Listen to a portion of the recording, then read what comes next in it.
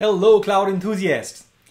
As technology enthusiasts, we all get very excited about the advancements in AI technology. And the launch of ChatGPT is no exception. However, in the case of ChatGPT and other similar AI technologies, we are only focusing on the positives and maybe overlooking the harmful effects. This is what I would like to explore today.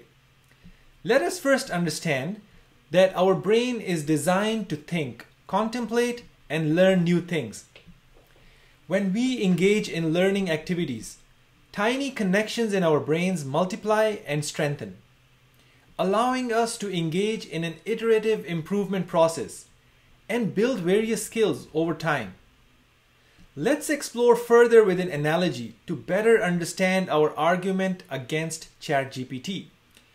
In the past, cars had minimal tech equipments like sensors, cameras, radars, blind spot detections, tire pressure monitors, and so on. However, the drivers were smart and they were better skilled drivers than us today. They did not rely on technology, instead they rely on their skills. Imagine how much difficulty modern day drivers would face if a backup camera breaks down. In short, we are losing skills. Cars are getting smarter, but we as drivers are becoming dumb.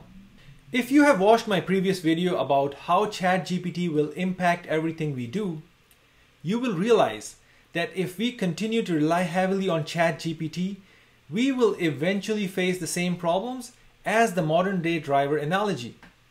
The work we used to spend hours researching, contemplating, writing, etc., ChatGPT can do within a few seconds. Imagine if students start using it for writing essays or solving math problems. Marketing folks use it for writing blog posts for their websites. Software engineers rely on it for writing and debugging computer software. And the list goes on. This pattern will slowly deprive us of the thinking ability that will affect us and generations to come.